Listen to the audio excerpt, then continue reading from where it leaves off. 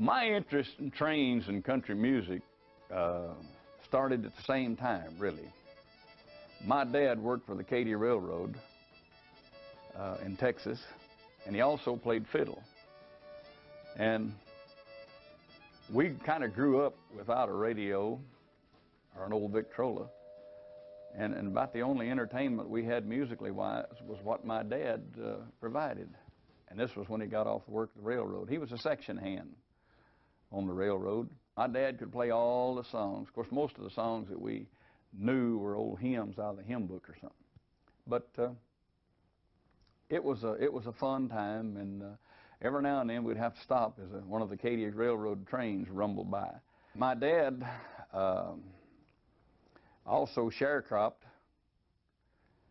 and we worked for a guy named Dr. Simpson. And Dr. Simpson, when I was a little bitty kid, he'd give me a penny for however far I could count. Well, it didn't take me very long till I could count for a long way, so he stopped that, and he'd give me a penny for every song I could sing.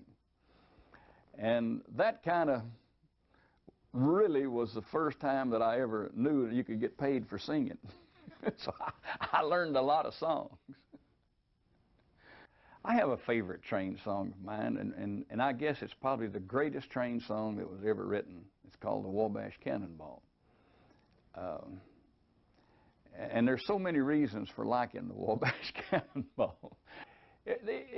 You could dance to that song. You could tap your feet to it. It's got words that people understand. It's got a rhythm like the train, you know. And I do the train whistle in the. You know, you can put it in the song, take it out. It's a fun song to work and play with. There was something magical about a train. From the day they invented the first train, when the rocket first rolled down the tracks, I guess you could hear almost your own heartbeat in a train. And of course, they were so visible. Everybody saw a train when they first started out. Not very many people ever got to see a steamship unless you lived on the coast. And then you didn't get to see it very close, but a train went by your house. I have a music show called the Boxcar Willie Theater in Branson, Missouri. And I have a great 10-piece band called the Texas Trainmen. We perform 6 nights a week, plus 2 matinees. And it's a country music show. The Texas Trainmen, some of them have been with me for 11 years. They've traveled with me all over the world. The Boxcar Willie Museum is my pride and joy. I could talk all day long about this museum. I think there's 74 cases. They're 4 by 8 by a foot deep.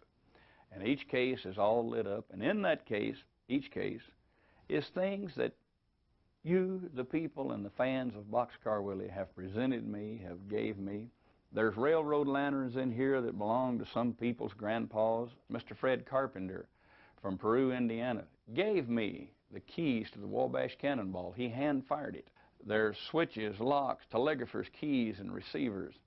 There's gold records that I have earned through the years. There's pictures that I have rubbed elbows, and pins and badges of all kinds. There's statues, there's crocheted objects in here, things like that. And it's beautifully displayed. We're very proud of it. A lot of people ask me what's in the future for Boxcar Willie.